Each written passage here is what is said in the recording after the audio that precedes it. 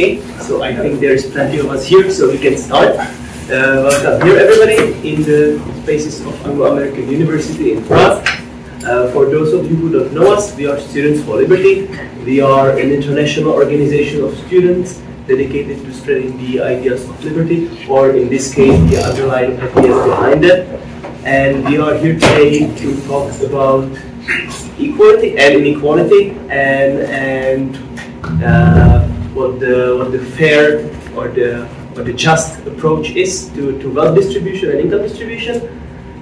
We are here today to talk with Yaron Brook, the chairman of the board of the Ayn Rand Institute, the host of the Yaron Brook Show that you can follow on YouTube and I believe Facebook as well, and the author of books that you can see in the atrium. I believe we have all three of them. I think we have Equal is Unfair in Pursuit of Wealth, and we have also Free Market Revolution, as well as the SFL Students for Liberty t-shirts, Free Market Revolution, that are unconnected, but they are nice and you can take them as well. They stole the name from. So on that topic, we also have books available in the foyer, courtesy of the Ayn Rand Institute, that you can take for free. Because we are a volunteering organization and all our events are free, they still have costs, and we appreciate if you donate anything you can so that we can keep these events running. And similarly, if you prefer to read in Czech, there are also some books, some Czech translations of Ayn Rand's book that you can talk to Jiří Kinkor over there about. Those are unfortunately not for free; those are for sale. But I'm sure if you are in the capitalist spirit here, then you won't mind. And I believe that's all from me about the introductions.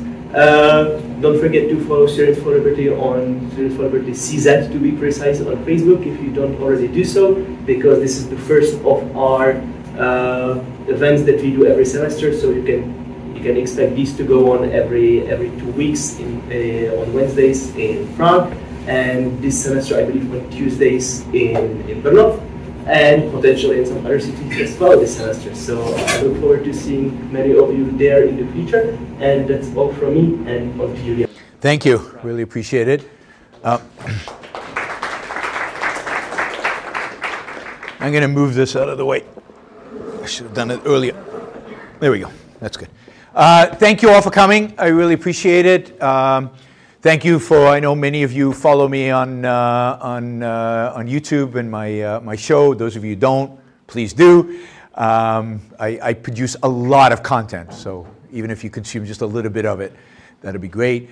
Thank you to Students for Liberty for hosting me. I'm always happy to be back in Prague. I don't know what number talk this is in Prague, but I've been doing this for a long time and been coming here for a long time, so it's always a pleasure. I do want to mention that you've got 2 flyers in front of you, just quickly. These are primarily for students. If you are a student, you can get a free copy of Ayn Rand's books by scanning this, and you get to choose a book, and it'll digitally download onto whatever device you're using. So you can get free copies of any of her fiction or nonfiction books. They're available. Please take advantage of it. One of my goals is to get people to read Ayn Rand. That's what it's all about. And then also if you're students, but also if you're not a student, we're having a conference in Athens, which is pretty cool, which is on Ayn Rand's ideas, but it also will involve some experts in Greek philosophy, so it'll be a combination of things. It is happening in April. It'll be a lot of fun. If you're a student and you scan this, you can apply for a scholarship and basically go there for free, right? They'll cover your travel expenses and the whole thing. Just write a nice explanation for why you want it. But you have to do it now because the scholarships are only available for the next week or so, and then they're done. But students can go to this for free. Those of you who are not students, you guys can pay and go, because I know you guys in the Czech make a good living, and there's no reason why you can't go to Athens, partially vacation, part intellectual exploration. It'll be a lot of fun. So I encourage you to do both of those. So we're going to talk today about the problem of inequality, and these days it seems like inequality is now ingrained in people as one of the problems that exist out there in the world. I remember 10, 12 years ago, almost nobody talked about inequality. It really wasn't in the vocabulary as a regular thing that people discussed as a problem with freedom, a problem with capitalism, a problem with Western economies, however you want to define them. There was I think financial crisis was a turning point, and it started becoming a real part of the vocabulary, and it really took off when Thomas Piketty published his Das Kapital for the 21st century, which that's the name, right? Capital in the 21st century. And he became an instant celebrity and a potential nominee for a Nobel Prize in economics, and maybe the most influential economist over the last 10 years. And it became almost as a flood in the United States and all over the world, really. I've been to Asia, I've been everywhere. People started just to talk about inequality, and everything was blamed on inequality. Terrorism was the fault of inequality. War is the fault of inequality. Climate change is, of course, the fault of inequality and the consequences. The real problem with the consequences, it doesn't hurt people the same, so it perpetuates inequalities. It seems like this idea that things aren't equal has become a rallying call of the left. And the problem is that what I find is on the right, what you see is people apologizing for it. Oh, no, Rand Paul in the debates, in the presidential debates, I think in 2016, Rand Paul's response was, in capitalism we have less inequality, so if we really had free markets, this wouldn't be a problem. So acknowledging that it's a problem, and then saying, in capitalism we'll have less of it. First, let me say, you really would have less inequality? I'm dubious. I don't know how much inequality we have in capitalism. How much inequality should we have in capitalism? 7. Somebody said 7. I think that's the right answer. Absolutely. 7. The reality is that in capitalism we should have as much inequality as happens. As happens. I don't know if it's more. I don't know if it's less. Who the F cares?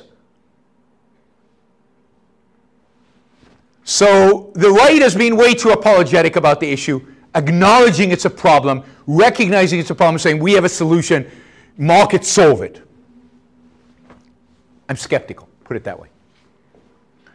But the real skepticism is it a problem? What is the problem of inequality? Why is it a problem? Why should we care, or should we care, about this question of inequality? And from an economic perspective, I don't know how many economists there are here, students of economics. From a purely economic perspective, does anybody care about inequality? I mean, Piketty has this theory that the return on capital grows faster than the economy forever, and therefore all the capital accumulates in the hands of just a few, and everybody else becomes destitute, right? Dirt poor, because the return on capital has grown faster than wages and faster than any other thing that happens in the economy. Who else had the same exact theory? Original capital? Yeah, original Das Kapital, right? Karl Marx had exactly the same theory. Never happened, can happen. If you understand anything about economics, you know that just from a purely economic perspective, marginal return on capital is going to decline over time. It doesn't accelerate over time. And you can grow capital faster than the economy. It just doesn't make any sense. What is capital going into? The economy. So the whole economic structure of the argument against inequality is, why does it matter? So one of the arguments they make, is, look, the problem with inequality is that rich guys get a lot of money, and what do rich people do with their money? What do rich people do with their money? They sit on it. They hoard it, right? They don't do anything with their money. And if you took that money from rich people and you gave it to poor people, what would they do with it? They would spend it, they would consume it, and what is the thing that drives the economy? Consumption, spending. And therefore what we want to do to drive economics is get all that rich money into the hands of poor people because their rate of consumption is higher. Rich people don't consume their money, that's the problem. That's what we're told. I mean, how many yachts can you have? How many private airplanes? Billionaires can't spend billions, right? So they don't spend their money. Now, what does hoarding mean in a modern society? I mean, what are they really doing? Do you have Scrooge McDuck? Did you ever see Scrooge McDuck remember Scrooge McDuck? Where did he hold all his money? Gold. He had it in gold and he had it in a vault, in gold coins. And what did he used to do? He used to go to the vault and swim in it and jump in it and play with it. That's hoarding, right? That's hoarding. But what do rich people actually do with their money? They invest it. What actually drives economic growth? Investment, right? I mean, they tell us that consumption is 70% of the economy. Every act of consumption requires how many acts of production? At least 2, multiple acts of production. You can't consume anything until you have worked, i.e. produced, in order to have the money to consume it, right? That's one act. The second act is in order to consume something, the thing has to be produced. And of course, that thing to be produced had a whole supply chain of production that got it to the store so that you could consume it. So what actually drives an economy is production. It's work.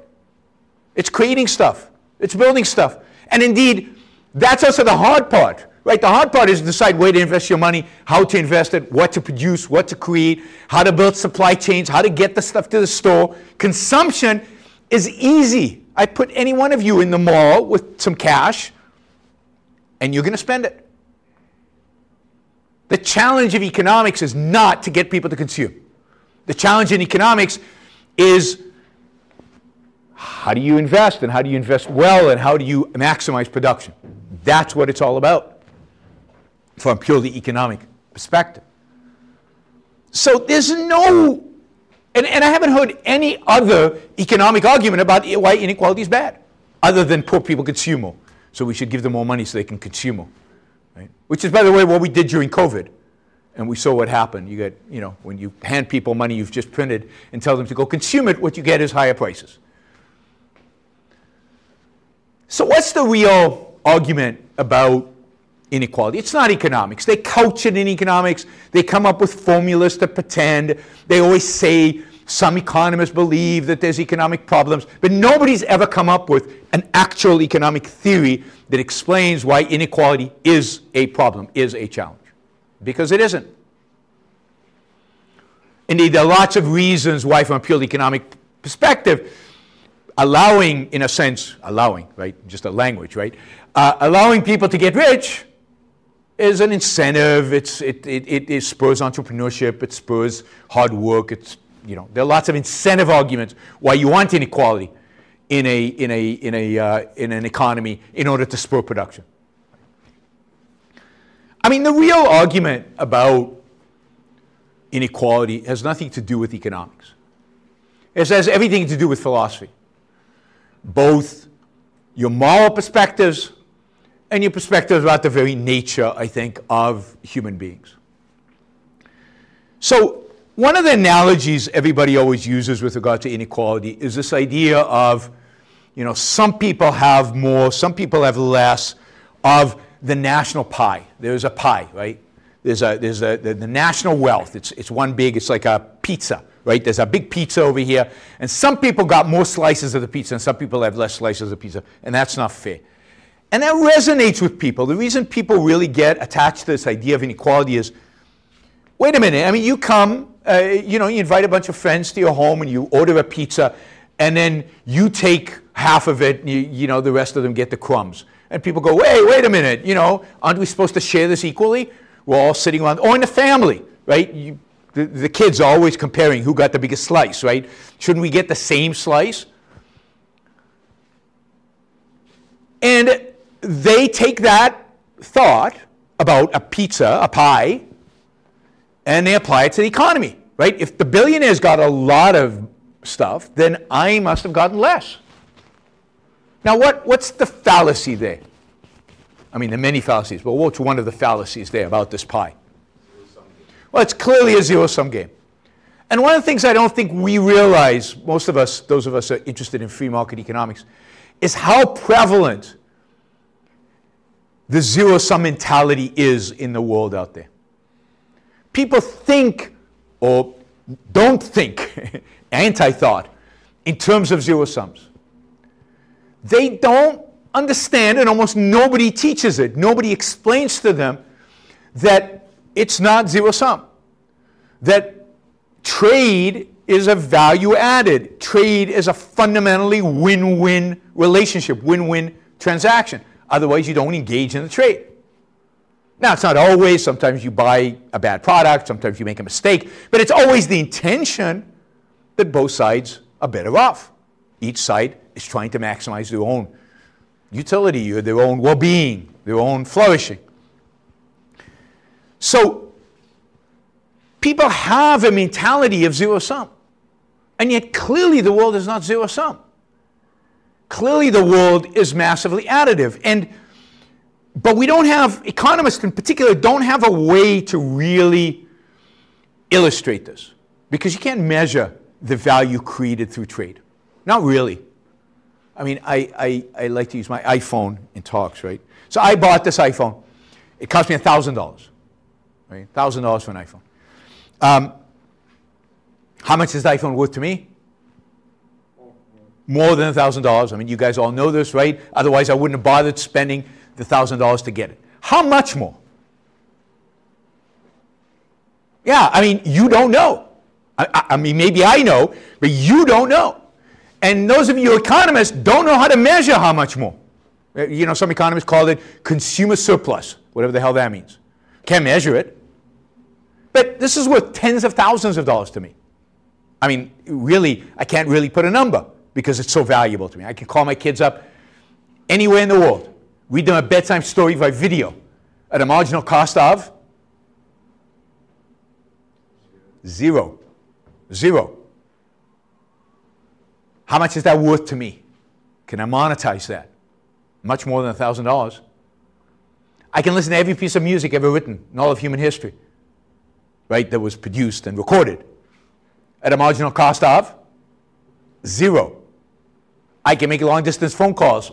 I mean, you guys think long-distance phone calls have always been at a marginal cost of zero, but no, they weren't. They used to be super expensive. When I moved to the U.S., the side story, when I moved to the U.S., I moved from Israel. I never called my parents. Like once every 3 months I would call them. And partially was because I couldn't afford it and they couldn't afford it. So you never made the call, right? Today, I can call them every day, all the time, marginal cost of zero. And you could go on and on. I mean, the way I found this university, without a map. Remember those? Driving with a map. How many accidents has this thing prevented, the GPS system on these things prevented? Because we don't have to drive and look at a map at the same time. Or have our wives look at a map, even worse. The source of many, many fights, right? Between husband and wives is whether who's right on the map. That's all gone because we know the iPhone is always right. And then, not to mention your ability to access every piece of information, every piece of knowledge, books, articles, news, everything right here at your fingertips. If you had to recreate this 15 years ago, it would have cost you millions of dollars. And you can get it at $1,000 today. What a deal. But how much value is that created for me? You don't know. All you can measure is $1,000. So I feel like, you know, if all the economist is measuring is $1,000, I'm even. I'm break even. What about Apple? Apple made $500. We all know that. Profit margin on these things is about 50%, or at least used to be, and they made $500. So it looks like they made $500, and at best, I'm equal. I'm at even. So they're making money. I'm not better off. My bank account actually, if you look at my bank account, which is what Piketty does, right? Inequality just increased. Every time I buy an iPhone, inequality goes up. I get poorer by $1,000, and Apple gets richer by $500. Every time you buy anything, Anytime you buy anything, anytime you consume cash, because economists can only actually measure the dollars, you get poorer, and whoever you paid the money to gets richer. And surprise, surprise, they become billionaires and we stay where we are. But we're not staying where we are. Why? Because we have this cool stuff, which again, we can't measure, but our lives are better off. So there's a certain appeal to the zero-sum mentality, particularly if you're not going to be very conceptual, if you're not going to rise to the challenge, if you're not going to make an effort, if you're not going to really think about it. Most people today take their iPhones and their smartphones for granted. They just accept them. They're just there. They've always been there. They always will be there. There's no conception of the value they add to their lives and what the transactional value really is and who's benefiting the most. Clearly, I benefit from the iPhone a lot more than the $500 that Apple profited from it. My gain far exceeds Apple's gain. I've become much richer than Steve Jobs did because of what I purchased. So one of the problems with the pie is that it has a zero-sum mentality. And it has a static mentality. The pie is fixed. When actual trade and production, the pie is constantly growing. But that's not the real problem with the pie. What's the bigger problem with the pie? There is no. Well, there is no pie. Or what is there? There is no big pie. Now, what is there? Many small ones. Many small ones. There's your pie, and your pie, and your pie, and your pie. And then what we've done is mush them all together and pretend there's one big pie, a collective pie. But there's also many different kinds of pies. Yes, there's a whole variety of pies. But we're talking just money now. We're just talking about in monetary terms. So they're all dollars or euros or whatever you use in the Czech Republic, right? For now, I hear you're changing. You know, there's this, you know, we've all, I mean, they're all different because the consumer surplus that I get from the iPhone is also a pie. But let's just stick to the dollars because it's easy, right? May I just, one quick Sure. example? Ability to sing, Michael Jackson and me. Yeah, we'll get to I'm that. very happy Yes, we'll get to, about inequality. yeah, we'll get to that sense of inequality. very happy about I promise we'll get to that sense of inequality. So there is no pie. Each one of us bakes our own pie. And then some economist squishes them all together and pretends there's something called GDP. But there's no such thing as gross domestic product. There's no such thing as national income. There's no such thing as a national wealth. There's each one of our wealths and somebody is adding them up. It's just a spreadsheet. But you create the wealth that you create. So one of the problems with this pie is that it doesn't exist. And what does exist is yours. And by creating this pie, we're ignoring private property. We're ignoring your right to what you have created. We're ignoring your right to what you own, to your slice of the pie. Nobody has a right to take my pie away from it and mush it with other people's pie and then redistribute it, which is what they are trying to do. I mean, at the end of the day, the whole point about inequality is to take from some and give to others. The whole point of the whole debate is to redistribute wealth. But if you created the wealth, by what right did they take it from you? But this is where they get a little deeper philosophically. President Obama, gave a famous speech. I can't remember the exact year, 2014 or something like that. I think it was his best speech, his most philosophical speech, and his most evil speech, right? And it's a speech known as "You Didn't Build That" speech. Yeah. And he basically said, which is a deeply philosophical point, which a lot of people believe in, that you're not responsible for baking your own pie. That you, whatever you means, right, is not what baked the pie. You couldn't have baked the pie without, without a great school teacher who taught you how to bake. You couldn't have baked the pie without employees who helped you create the wealth and build the company. You couldn't have baked the pie without a government that built the infrastructure and created everything around you to facilitate you building the pie.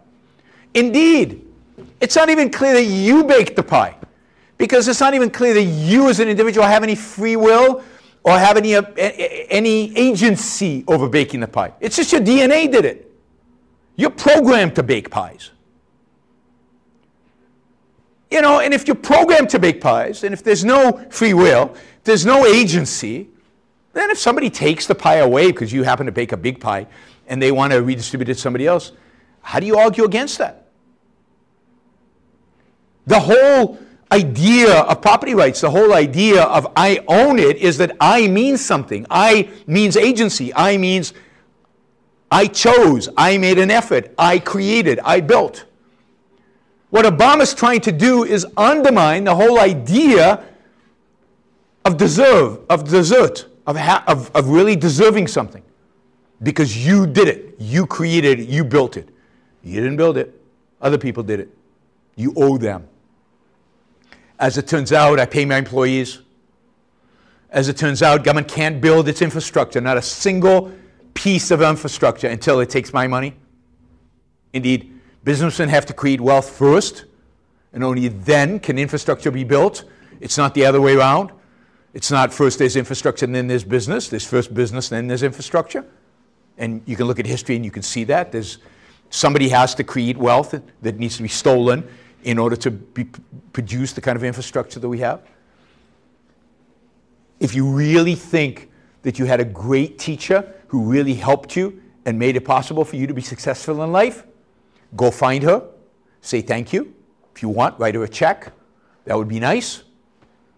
But she taught a lot of students, and some of them succeeded and some of them failed. It's still up to you and what you did with what she taught you that made it possible for you to succeed. So one of the things we have to do if we're going to fight this whole inequality thing is defend human agency, defend the idea of free will, defend the idea that you did build that it is your effort, your energy, your thinking, your reason, your work that creates the wealth that you own. And you own it because you did it. So, you know, they have this perception of zero sum. They have a perception of man as a being with no free will, just an automaton. They have the perception that there's no such thing as private property as a consequence. And therefore they can take it and mush it all together. I actually did an interview once. This guy used to do these interviews in a car, right? He used to tape you in a car. And we drove up and we bought a bunch of pies. And we mushed them all together to illustrate the point. And you know, when you mush pies together, all you do is create a mess. It's not a good idea. But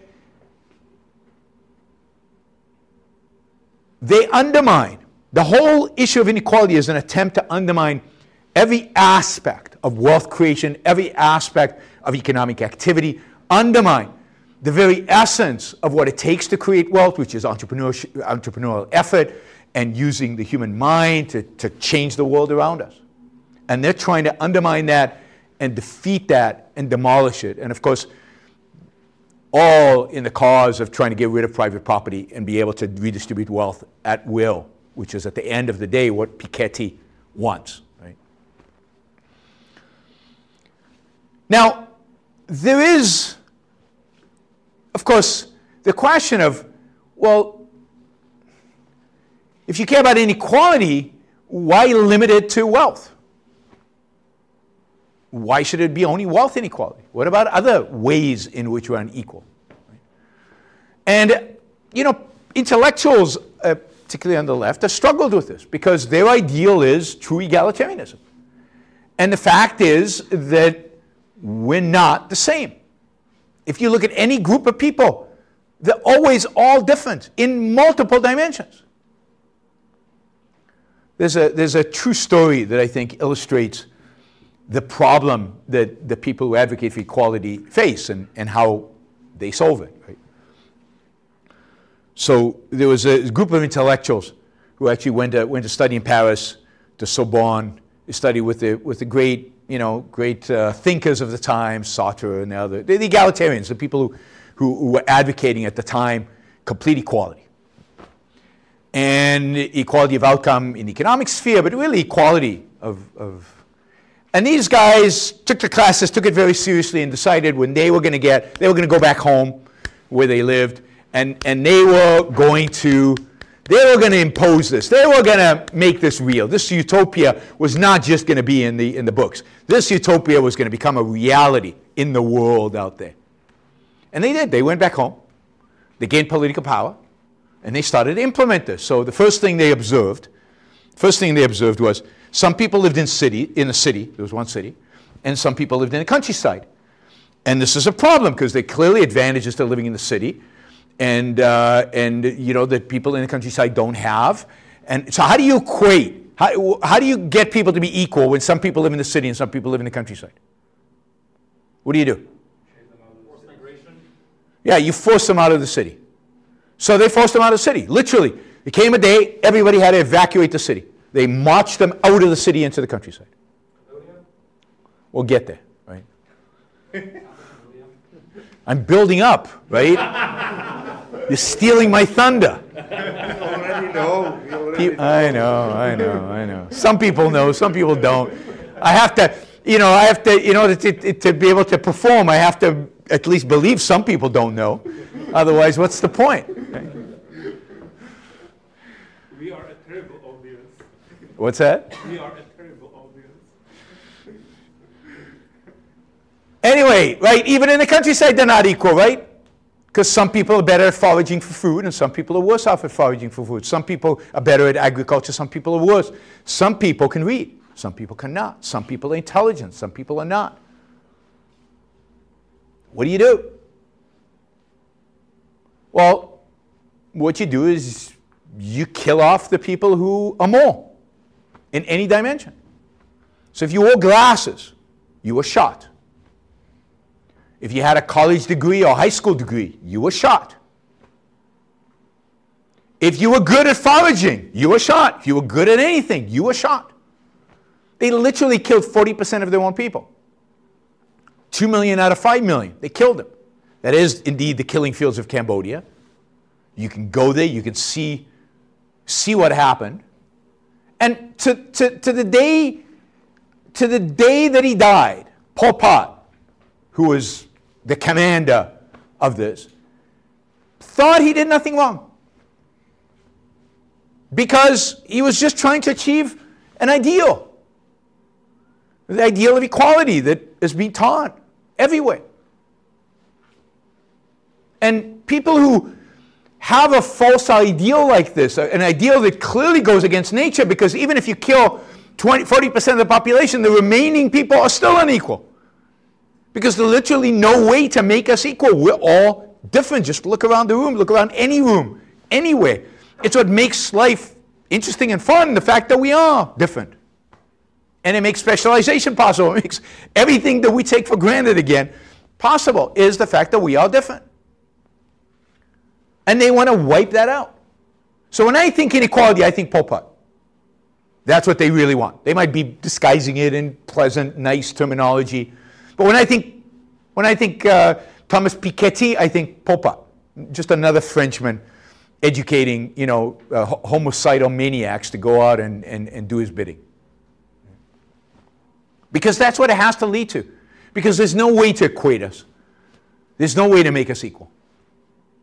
If I put any group of people on a desert island and come back a year later, they're not going to be the same. Some of them are going to be good fishermen and they're going to go out and fish a lot. Other people are going to be good at some people are going to be lazy and going to sit a lot at the beach and go swimming often and just do enough to get a piece of fish and a piece of vegetable here and there.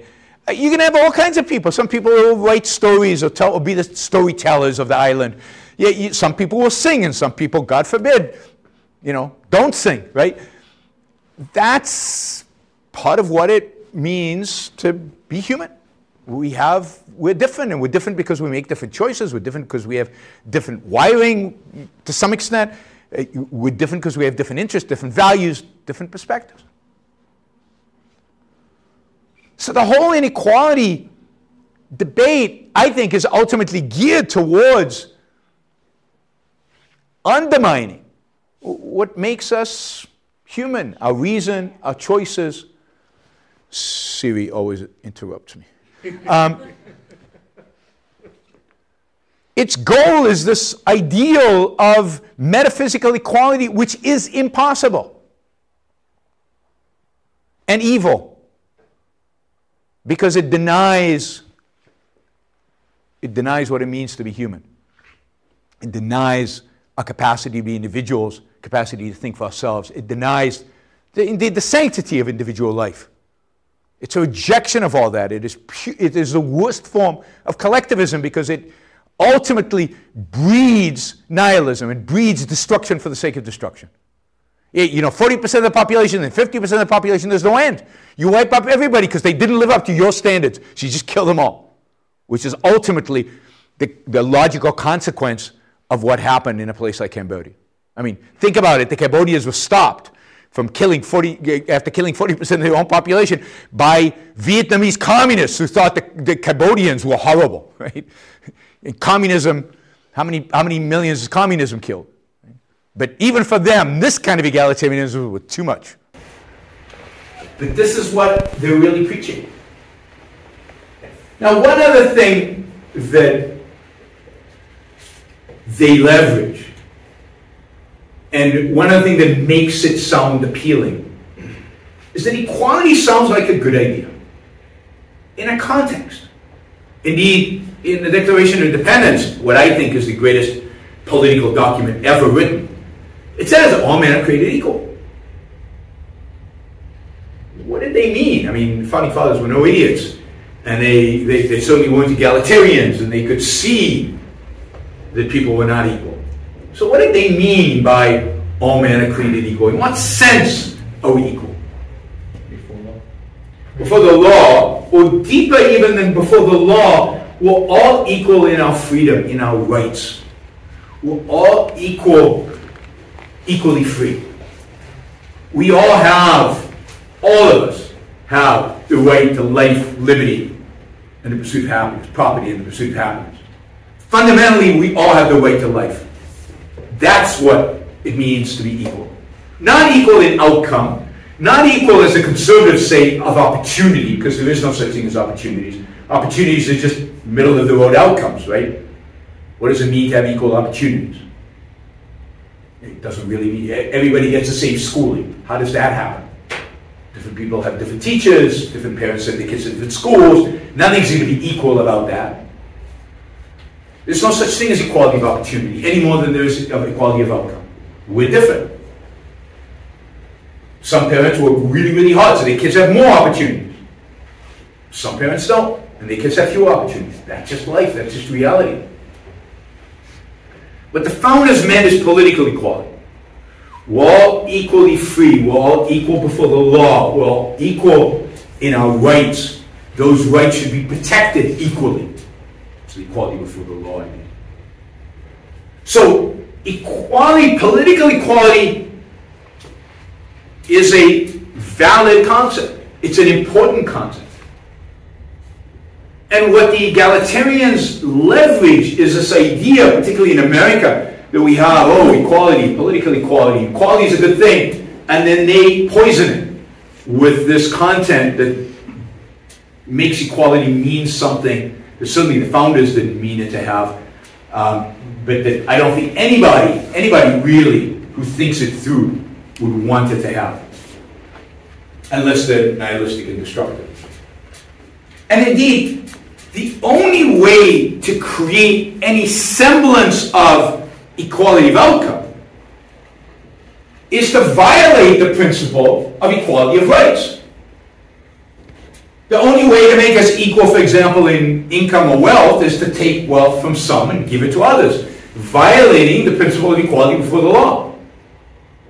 Why are some people taxed at 50%, some people taxed at 10%? Is that equality before the law? Clearly not equal. Some people are taxed at a higher rate than other people. So the whole idea of equality is violated once you start redistributing wealth, once you start having taxation, once you negate the idea that what people create is theirs, once you negate the idea of private property. Once you negate the idea of rights, the right to your own life, which property is part of. So any act of equality, of dealing with, quote, inequality, entails violating political rights. And of course the Khmer Rouge example in Cambodia is a perfect example of that. In order to make us equal, you got to kill us. You got to take our ultimate right, our right to life, and every aspect of it. So what we need to defend is political equality. We need to fully understand what it means: equality of rights, equality of freedom, equality of liberty. And if we can defend that, then this idea of economic inequality, this idea that the egalitarian spread, this idea that is so popular and so prevalent everywhere, you know, the obvious, the contradictions become obvious. It's not enough just to argue against the idea that inequality is important, but you have to argue for something. And the only alternative, the thing to argue for that I think undermines inequality completely, is to argue for liberty, for freedom of the individual to pursue his life based on his own ideas, his own values, based on his reason, his rational mind, and where the government protects his individual rights and leaves him alone, protects his ability to live his life based on his own judgment, and otherwise leaves him alone. And how much inequality will result from that? I don't know. I don't care. It doesn't make any difference. Indeed, the more rich people there are, the more likely it is that all of our lives are better off. Because we traded with them, we got iPhones, they got my money. I'll take the iPhone any day over my money. Because I get a lot more value from that than $1,000 sitting in my bank account. That's why I did the trade. So I'll do it over again, over and over and over again. So we should reject all arguments around inequality, and we should uphold the principle of freedom and liberty. Thank you.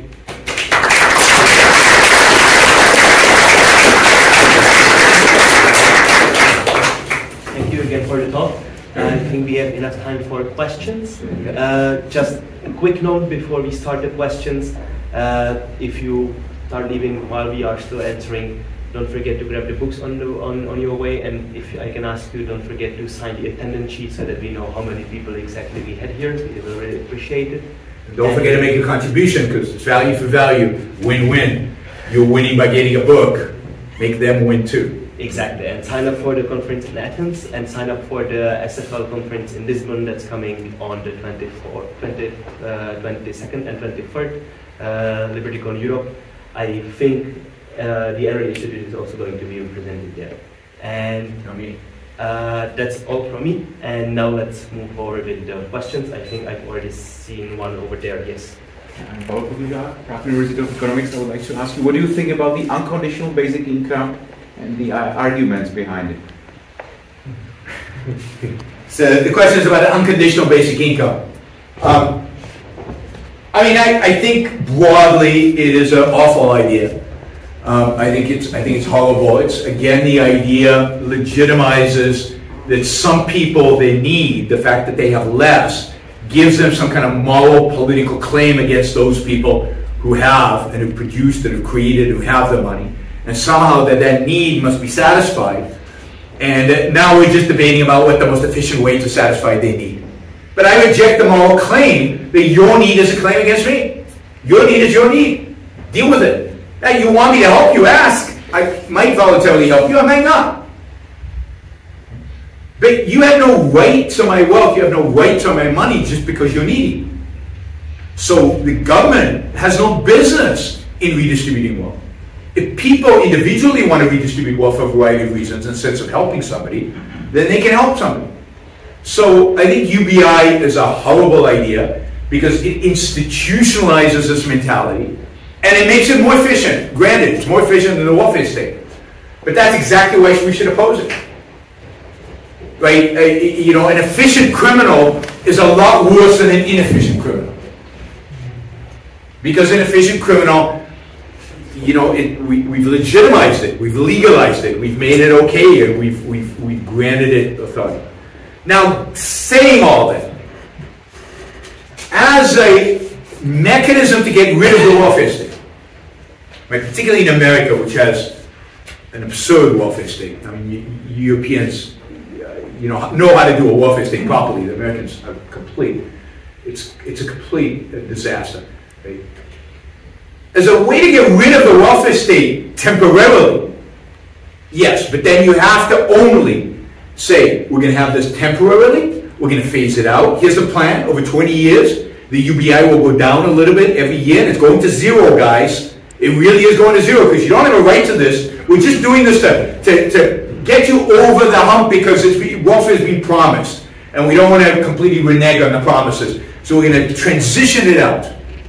But you have to be very explicit, otherwise you don't have a moral argument to make. And then it makes sense, because in the United States, for example, the US probably has, I don't know, I'm making the number up right now, 150 different welfare programs. And that's probably just at the federal level, and then you have a state level, and local level. It's just and to unwind all that is, you don't even know where to start, and who's going to get hurt, and where aggregate them all, get rid of every single one of them, replace it with the UBI, and then the UBI gets cut every single year by a certain amount. And that is one way to get rid of the welfare state in a place like the United States. But that would be the only reason to do it, and I would never be an advocate for it. Because again, if you advocate for redistribution, you're advocating for theft, you're advocating for taking from some their property and giving to others. And you're advocating for the moral idea, which is need generates a claim against somebody who's producing, which I think is really evil. Yeah. To play devil's advocate, how about the claim that we need to worry about inequality to keep the peasants from revolting? Yeah, I hear that claim, usually from rich people. So a lot of rich people say, look, I don't mind this because I have to worry about the inequality. This is an important issue because I think if we don't throw them, if we don't bribe them, then there's going to be a revolution. And the reality is that there's never been a revolution in a free economy with high inequality. The revolution they always say, I say, what revolution? Give me an example. The French Revolution. Well, yeah, but those were kings. They stole the money from the peasants, and the peasants revolted. Good for the peasants. I mean, not good for what they did after they stole. They revolted, but right? But take Hong Kong, which had huge inequality. There was no revolution in Hong Kong. I mean, there was a revolution against the Chinese authorities. There was a revolution for more say in the politics of Hong Kong, but there was no revolution in terms of going after and killing the rich people because they stole all the money, because poor people benefit enormously from the fact that these people create jobs, and they know it. There was no revolution in the 19th century America, which is claimed to be one of the highest periods of inequality ever. Now, there is, on the other hand, if you do teach the workers, the masses, however you want to call it, if you teach them that they're being exploited, if you teach them that it's a zero-sum world, and the rich are benefiting from their labor, and they're being, then they will become politically active, and they will put together a political program that expropriates the wealth of the rich and gives it to the poor, which is what we got in most democracies around the world. But that goes to the point where, if you teach bad ideas, you're going to have bad outcomes. Education, education, education. It's all about education. If we teach people rotten ideas, there's no way we're going to get good outcomes from it. Yeah. You? Yeah. Do I understand you? I understand that you are against any form of redistribution. Yes. What is your point against a redistribution which would imply, I think the term is negative income tax, or the American term is income tax credit, so that you have a very moderate form of redistribution which makes people work as a precondition for welfare benefits. So it seems to be a good way to eliminate poverty without and in a relatively inexpensive way to eliminate suffering and poverty without the perverted incentives of most welfare programs. So first of all, this is an idea presented by Milton Friedman, and what actually was picked up in the United States with the earned income credit, and was implemented. And one of the problems in the United States was, I'll get to why I'm against it in a minute, but one of the problems in the United States was it wasn't implemented to replace welfare. It was implemented in addition to 150 other welfare things. And that was a big mistake Milton Friedman made, I think, because it's a disaster, because you can game, the way they game the system and all of that, it's just really stupid policy. But look, I'm against any government intervention in the distribution of income. I don't think it's the government's job The government is there to do one thing and one thing only, and that is to protect us, protect our rights, protect our liberties, protect us from thieves, crooks, criminals, terrorists, fraudsters, people like that. If I want to give, I can create a charity, I can give to a charity. You know, there are lots of ways in which we can apply, helping the poor who can't succeed. And I don't typically, my main argument against redistribution is not primarily economic, because you're right. I mean, negative income tax has little economic impact. It has some, because you're taking money from some people to give to others. You can't not do that. But it has the least amount. And again, I think it's better than UBI. I think it would be a better way to do it. But again, I would be in favor of it only it was phased out to zero after X number of years, because I still think it's morally wrong to use coercion, to use force, to take from some people and give to others, as poor as they may be. They can ask for help, and that's what charity does. Charity gives, through voluntary interaction, help to those who need it.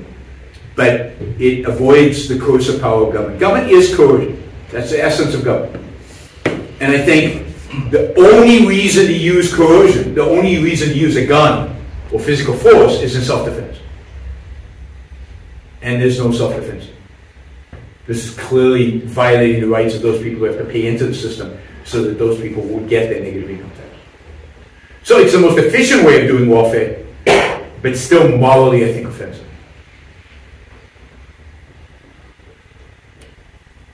Yep. Since the biggest source of government-induced violence-based inequality is the cantillon effect through the centralized money printing, where those who get the money first spend it on the old prices. Do you think that, are you against the centrally organized money printing? Yeah. Yes, I'm against central banks. I think you're absolutely right. It's a way of controlling the population. It's a way of controlling the economy. It's a way of controlling our choices. I don't think it's efficient. I think economically it's a disaster. Central planning doesn't work on the production of bread. It certainly doesn't work on the production of interest rates and the production of money. I think people say the Federal Reserve screwed up and we have inflation now. That's a completely wrong statement. The Federal Reserve always screws up. It has manifested itself today in consumer prices going up. But the rest of the time, it's manifested itself in malinvestment, in misallocation of capital, in a million other things that are going on because the central planner is allocating capital instead of allowing the market to do so. And it's allocating capital because it sets interest rates and because it is printing money. So as an economist, I would say it's bad for the economy to have a central bank. And economists who've looked at this and compared, at least in the US, pre-central bank, post-central bank.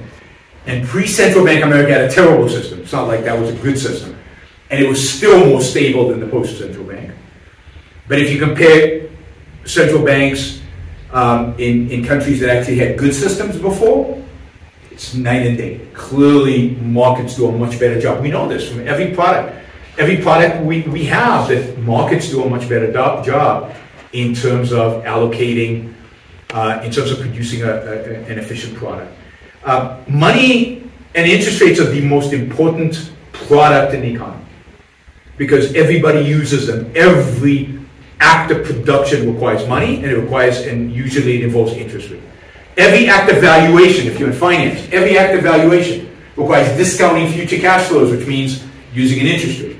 Interest rate is the most important parameter in the marketplace, and yet that's the one we leave to 12 guys in a room, smoke-filled room to make a decision on based on, the Federal Reserve is the largest employer of economists in the world. Based on a bunch of economists sitting around and centrally planning. But central planning doesn't work. It never has. So I think the business cycle is a consequence of central planning. I think malinvestment and misallocation of capital is responsible. I think the central banks caused the great financial crisis. I mean, the central banking is a disaster, and it's not surprising because it's a government monopoly, and we learned from the Soviet Union not to let central planners get involved in food production, because then you get long lines for bread, right? Or you get excess, right? You either get excess or shortages, because you can't get the price right. Hayek wrote a lot about this. You don't get the price right? But he wrote it, you know, his perspective was wrong. The reason, the fundamental reason that you can't get the price right is because they don't know what my values are. They can't. It's not an issue of the amount of computing power. You can't know how much I'm willing to pay for the bread, what the value of that bread is to me. So if we don't let them do bread, why are we letting them do money, which is 1,000 times more important? So is Bitcoin social? The problem with Bitcoin is not that it's social. It's not. The problem with Bitcoin is, I mean, there are two problems, I think. I think in a free market, in a true free market, I think it would lose. I just don't think it would be the winner in terms of currency, because I don't think people would be willing to just accept money that was just in the cloud, in a sense, just bits. I think they would want something tangible. So I think gold would outcompete it. I mean, I'm fine with playing that out, right? I would love to live in a world where Bitcoin and gold competed over which one is going to be money. But I think the bigger problem with Bitcoin is that central banks won't allow it. I mean, we can pretend all we want, but at the end of the day, governments have big, powerful tools that clamp down and destroy whatever you create. And the real danger is that they don't allow it. So I'm all for running an experiment. I love the idea of freedom and experimenting, figuring out what works and what doesn't. But it's not going to happen because we don't live in a free society. There's no shortcuts, in other words, to liberty. You either do the hard work of educating people and ultimately getting involved in politics and changing the political world, or nothing will happen. Technology won't give us an end route into liberty somehow through a back alley. It just can't. It doesn't work that way. We still live in the physical world. We don't live in the metaverse. Yeah, but Russia just experienced their reserves being seized by the US. So I think that that even the governments now see that they need something that is not in the hands of one government. So maybe they will see that since they compete against each other, they will need some neutral money at the end. Gold. Yeah, you are very okay. So you're maintaining that we're moving towards freedom because Russia and China are going to gang up and create a currency that is going to liberate all of us. If they create an alternative currency, it'd be one that that enslaves us even more, not that frees us more. And a digital currency run by the Chinese and the Russians will be one that monitors every single purchase you make. I mean, the Chinese central bank already has a digital currency. It's been experimenting with digital currencies for 3-4 years. And why is it doing it? Because that way they can really get a social score on you. Not only will they have a camera everywhere monitoring you, not only do they have an app on your device that tells them where you are, but now they know every single monetary transaction that you're engaged in. That's why they want to do it. At least with dollars, you're not being tracked every single day, and you can still use cash, which is the ultimate anonymizer, right? You can ultimately, you can buy stuff without them tracking you. To rely on Russia to supply us with the tool for liberty is worse than science fiction. Right. The competition won't arise. And by the way, it's just not going to happen. The dollar, whether we like it or not, and I don't, but the dollar is here to stay as a global currency. That's not going to change. Because the United States is too powerful, and it's too easy to use and move dollars around the world. And people around the world would much rather have dollars than you are, because it's run by a authoritarian state. And the other BRICS are all authoritarian countries that nobody wants to do business with. Not really. So, I hope I'm wrong. I hope there is a path. Yeah. To this point, you still need to exchange the dollar for the yuan somehow, and that intermediary, that could be the free currency or something. But if the government decides that you can't use that as a currency, so if the government tomorrow decides you cannot use Bitcoin in the United States to buy anything. Assuming Bitcoin is an intermediate currency, that means there's no more for the whatever the intermediate currency is. If the United States government says you can't buy Teslas with this currency, then you can't buy stuff with that currency, and it's not a currency anymore. What's the definition of a currency? What's Mises' definition of money? Those the 3 points or whatever they were. It's the common medium of exchange.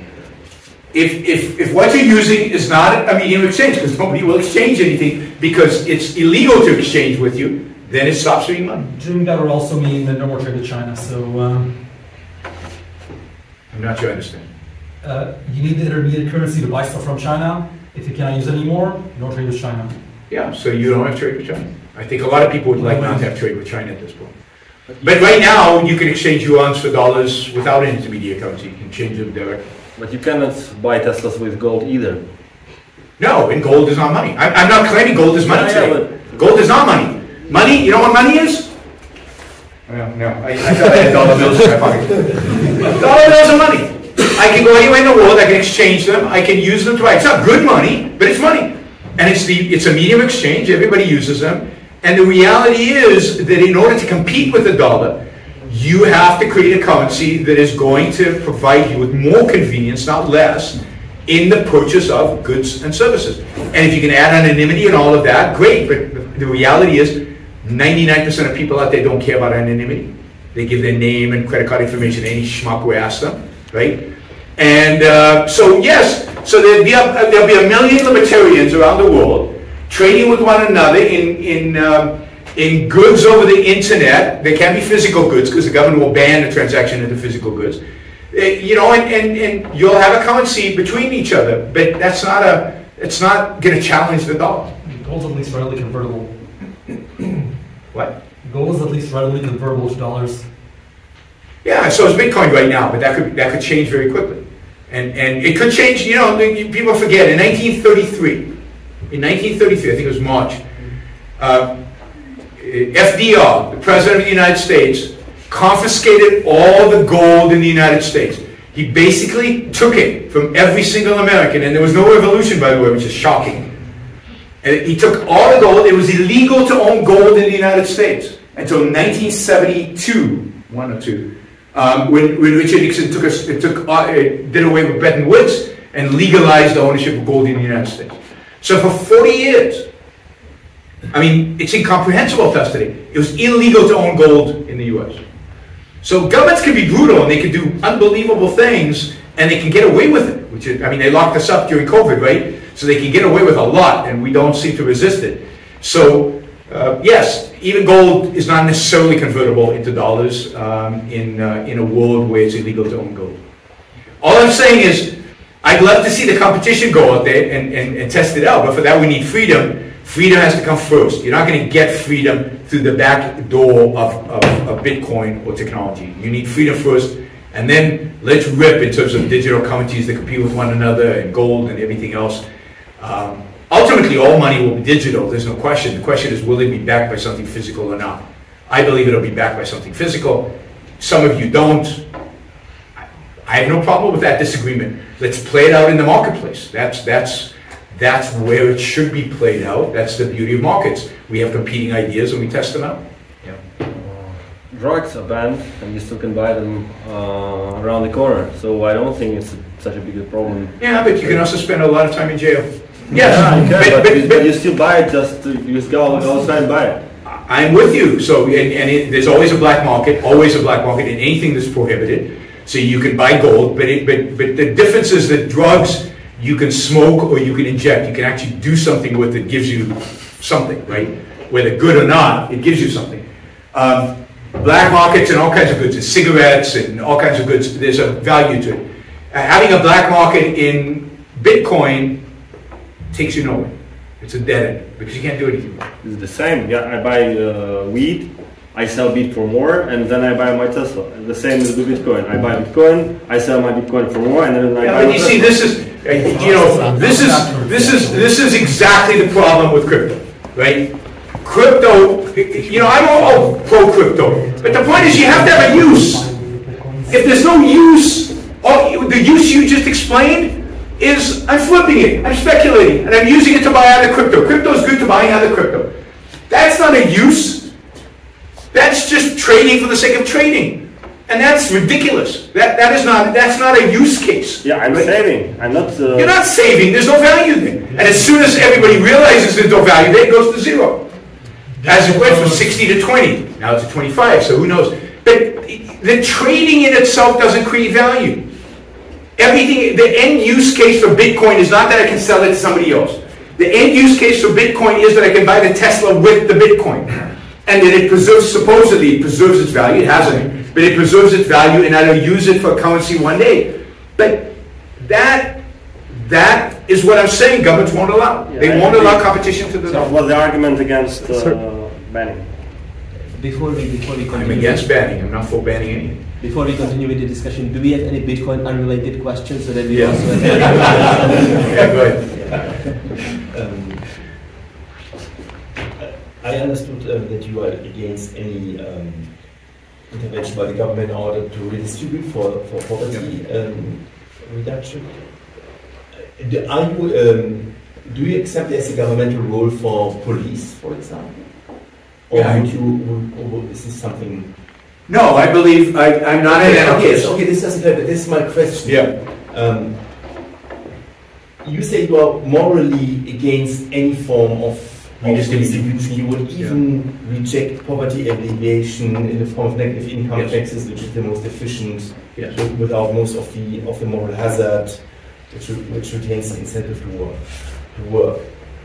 How come that you can then, given that you are against any form of redistribution, support policing? Because with the police, you may argue the police is you can buy it on your own. You can buy guardians to protect their property, to chase whatever burglars on your own. And the governmental police would imply redistribution. So if you are against redistribution in any case, why? No, it's a good question. Why is here your position different? It's a good question, and I have to practice my answer because no, it's very different. It's a fundamental difference. It's a fundamental deep difference, and I have to practice my answer because I'm debating philosopher Brian Kaplan on this very question later this year. So I better get it. I better do well because he's pretty smart. I don't know if you know Brian Kaplan, but he's a big-time libertarian economist, philosopher. The government is fundamentally about coercion. It's fundamentally about force. Everything it does is around force. That's its nature. Its nature is the monopoly over the use of force, of coercion. And then the question is, when is it appropriate to use force? When is it appropriate to use force? And I would argue the only time it's appropriate to use force is in self-defense, is to defend oneself. And therefore the government's only responsibility is as an agency of self-defense. We have nominated it as an agency to protect ourselves. Now you say you could have private police forces and private courts, and I say you can't. There is no such thing. It would never survive. It wouldn't survive a week. And the reason is that you have to have some objectivity in how you assign and apply the law. Law is not arbitrary. It's not negotiable. It's not, you have your police force, I have my police force. They have two systems of law. We clash constantly. And what that results in is in violence. So private security, private police forces enforcing a variety of different legal systems that are created by the different protection agencies just results in, we have a term for it called anarchy, it just results in violence. It results in clash, a constant clashing. So you need an entity that establishes an objective set of rules where we know I have violated your rights and therefore we need to, some intervention needs to happen here, and there's a system of law that then also applies a particular procedure. So the entity that is government, that's its job, that's its only job, to define objective laws that apply to how we deal with issues of self-defense, how we deal with issues of protecting rights, protecting property, and protecting that. It's not about redistributing wealth. It's about applying those objective laws to a society. Yes. No, he's got to follow up, so I'll let him follow up. Yeah. No, I don't want to monopolize. Yeah, I have a similar question, because anarcho-capitalists would argue that it is a fiction to have this small state, because once the government gets power, it tends to expand all the time. It's about the institutional framework. We can do this. We can do Bitcoin, or we can do anarchy. Both is a lot.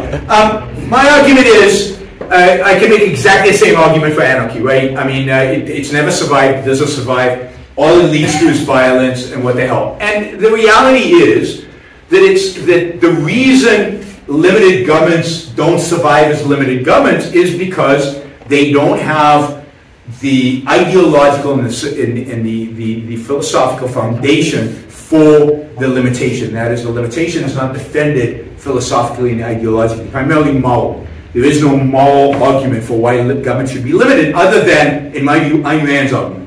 Ayn Rand's the only one who provided it. And Ayn Rand came after the Founding Fathers, not before the Founding Fathers. So, so you got a state that was on very shaky ground when it was founded, philosophically, because the founders are on very shaky ground when they found America. And it's done phenomenally well, given how shaky the ground was. But what we need is new ideas to provide a foundation for that limitation. That means we need ideas about what individual rights really mean. Not, John Locke did a great job, but he didn't go all the way, because he couldn't defend, I don't think he could defend reason properly. I don't think he could defend the non-initiation of force properly. He was too influenced by religion. He was too influenced by altruism, this idea that the need of others is a moral claim against people. So there were real flaws in the Enlightenment that resulted in the fact that when limited governments were imposed, the ideology of the culture was opposed to that, and therefore they couldn't survive. And they still do, again, pretty damn well from an historical perspective. What you need is a philosophy. Now, could any system of government be better than the people that are in the ideas of the people that are in that geographic area? No. I mean, if the people get corrupted, so will the government. That's just the reality. You can't create a system that is perfect if the people don't want it anymore. So, even in the founding of America, Franklin was walking out of Constitutional Hall, and somebody says, "What did you guys do? What did you give us?" And he says, "A republic, if you can keep it," right? And the idea is, if you can keep it, you have to have constant, somebody else said, constant vigilance around liberty. You have to constantly fight for it. You can't establish a system and then we're free and that's it, we can forget about it forever. That will never happen. For instance, Hayek suggested a different constitutional framework to live. Yeah, but Hayek's institutional, that is so convoluted and so crazy. And again, what Hayek is rejecting, and Jimmy here has written a book about this, so he's the expert. But what Hayek is suggesting is ultimately a rejection of the idea of objective law. What Hayek doesn't recognize in his writing, is the idea of individual rights and an objective conception of individual rights, and the idea that once we have a conception of individual rights, the role of government is to protect those rights. So the Founding Fathers of America got it very close, but they didn't go all the way because they didn't have the philosophical foundations to go all the way. I think we do today. So it's just a matter of education, education, education. There are no shortcuts. Yeah. You are defending your idea, yes, of a very little government in the specific form, yeah, that you have. And do you have a concern, or what do you say about the fact that you might, by defending the most relatively radical form of limited government, that you might not make any progress towards your ideal at all? No, you understand? So yeah, I want that from even assuming that your version is the good one or the right, yeah, one, yeah, that the perfect is the enemy of the good, by saying I do even reject abolishment of all welfare programs in favor of a negative income tax. Yeah. I don't even want to have that at all. You might, might reduce your chance of achieving any progress to zero, because your vision will never be accepted and might even hamper any progress towards less government. Well, I want to separate two things up. Never is a long time. So I would argue that, my vision will manifest itself one day, because I think truth ultimately does manifest itself. It's just a matter of time. But I agree with you in the short run. Let's say a bit later. I agree with you in the short run.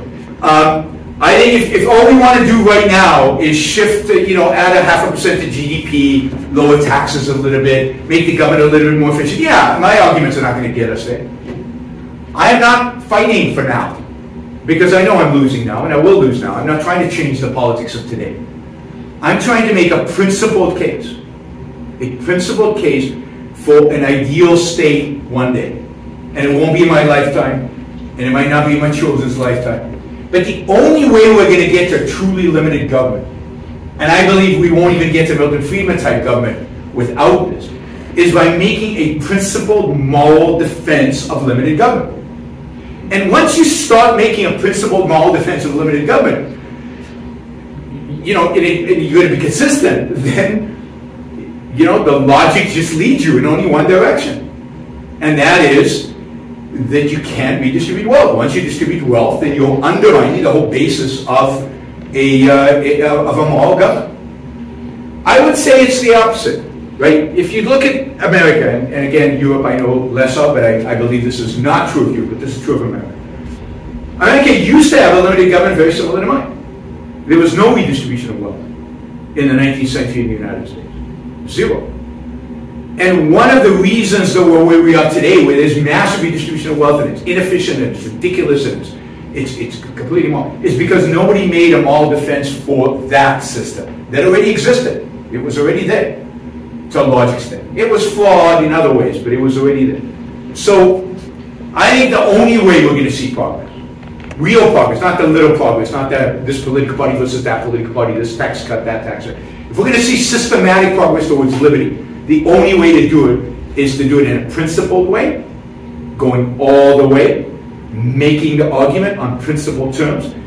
On the way there, we're going to have to make accommodations, right? It's not going to go from 0 to 1 all at once. It'll go in steps. That's why I said, as a step towards ultimate liberty, I think a negative income tax is not a bad idea. But you have to have a goalpost. You have to know what you're fighting for. And I believe I'm fighting for liberty, and I don't know how to fight for liberty without saying, you taking my money and giving it to somebody else without asking my permission is wrong, because it is wrong. So, and if it's right, if it's okay to do, because it's efficient, it's a negative income tax, then why not more? Why not take my money and do other things with it? And it's not just, we're focused on redistribution of wealth. I want to do away with the regulatory state. I want to get rid of all government regulations on business. I want to get rid of the Federal Drug Administration. I want drugs to go from drug companies to doctors to patients, or direct to patients. I want to legalize all drugs and have private markets deal with the information asymmetries. Private labs review drugs. I don't want the government reviewing drugs. So I want freedom. I want the government to do one thing, which is policing. I want them to do policing and a military and a judiciary, and that's it. Nothing else. A complete separation of state from economics. So I can't start making exceptions, because then I think slippery slopes do exist. Once you make an exception on principle, there's no end to how many exceptions you're going to have to make. So I'm fighting for that. Now I know that in the meantime, to get there, we're going to have to make all kinds of intermediate steps. I leave that to you. I'm not going to deal with the intermediate steps. I'm going to present the vision out there, which is what Rand did. Yeah, in the back. Would you say that you're a voluntarist? No, I don't like that term. I don't know what it exactly means. You don't know what a voluntarist is? Yeah, I think it's associated with anarchism. No, it's not. It's just associated with liberalism and libertarianism in general. And if you're arguing for a state, you should actually be a voluntarist. Because if you're arguing with a capitalist and you say that you're a voluntarist, you basically destroy their whole case.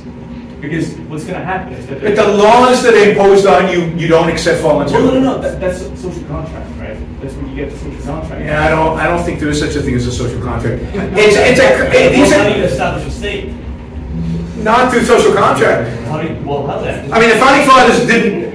What was a social contract? They imposed the state on everybody else, right? They launched a revolution against the British at a time when many American citizens, maybe not a majority, but many American citizens, didn't want a revolution against the British. And they established a state that most people in America didn't even understand, never mind accept. So there are, you know, there are truths that can be articulated and explained to people, and people can get educated about. But what you want is to establish a state that is true, that is right, that is just, which means that is a protector of individual rights. Yeah, but you gotta give up. I don't need a new word. I've got a perfect word for it. It's called capitalism. I don't need another word for it. And anarcho-capitalism, by the way, is a contradiction in terms. You can't have capitalism if you have anarchy. Okay. Capitalism requires government because it requires the protection of property rights, and only a government can do that. Anarchy cannot provide protection of any rights because anarchy, by definition, rejects the concept of rights because it's all negotiable. Yeah, as long as said state is funded with a donation to our Patreon or something. We can talk about how our state is funded later. But yeah, coercion should be out. Yeah. You said that you don't want to make any exceptions because of the slippery slope. Yeah. But wouldn't you say that no. The dated anarchist enough to know what's coming.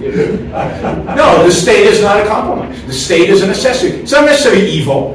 It's a necessary good. I do not want, I mean, I would rather live in the Czech Republic right now than under your vision of anarcho-capitalism. I consider that one of the most horrific ideas in terms of human life ever. And if you read the history of it, it's exactly how it was. It was a horrific place to live. Go read what life was like in Iceland, where David Friedman claims that there was this idyllic anarcho-capitalist society. It was horrible. People were slaughtering each other left and right. So no, I believe the state is a necessary good because it does something that is required in civilization. Civilization requires the monopolization over the use of retaliatory force. If we leave every individual free to use force whenever they feel like it, whenever they want it, whenever the market dictates, what you have is non-stop violence and constant civil war. And that is one of the most horrific states to live in that one could imagine. So in order to bring peace, in order to make markets possible, capitalism is a marketplace. In order to create a marketplace, the first thing you have to do is extract force from the marketplace.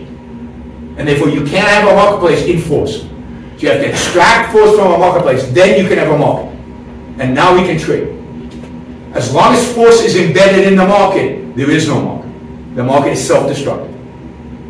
So the sequence of events is first you need to extract force, and every place where you have a market, that's the first thing that's done, whether legitimately or not legitimately, force is extracted, and then we can trade.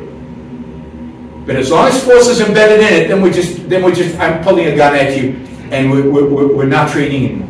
Trade goes up. I think we have time for one more question here, and then we can move to the foyer for a more informal discussion. So do we have, for the last question, do we have something anarchy and Bitcoin unrelated?